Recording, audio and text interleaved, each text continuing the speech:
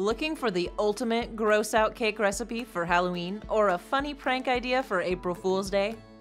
This kitty litter cake is great for both, or as a birthday gift for your favorite crazy cat lady.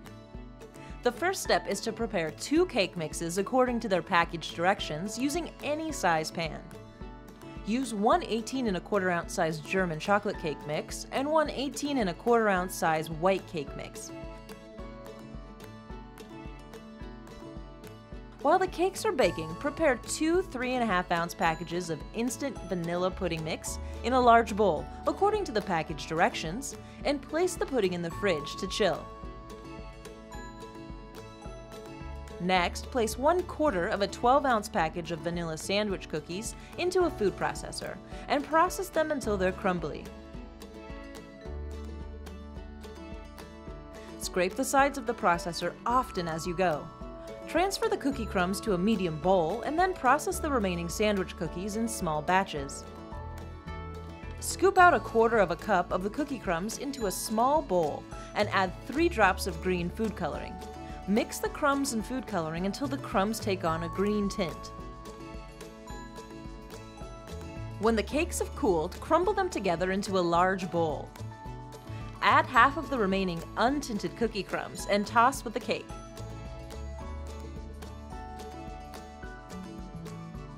Now add just enough of the chilled pudding to make the cake crumbs moist, but not soggy. You probably won't need all of the pudding. Stir the mixture just until it's combined. To begin the assembly of the cake, line a brand new kitty litter box with a new kitty litter liner, and spoon the cake and pudding mixture into the box. Unwrap a 12-ounce package of small Tootsie Rolls. Place half of them on a microwave-safe plate and microwave just until they're softened, 15 to 20 seconds. Now use your hands to shape each one of the Tootsie Rolls so that the ends are no longer blunt, and curve each Tootsie Roll slightly. Bury the shaped Tootsie Rolls randomly in the cake mixture. Then top with half of the remaining untinted cookie crumbs and sprinkle on a small amount of the green tinted cookie crumbs lightly over the top. Now microwave 3 or 4 Tootsie Rolls until they're almost melted.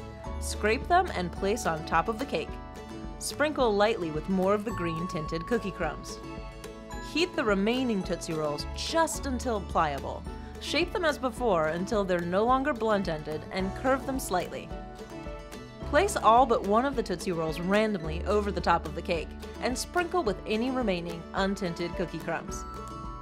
Hang the remaining Tootsie Roll over the side of the litter box and sprinkle with a few green cookie crumbs.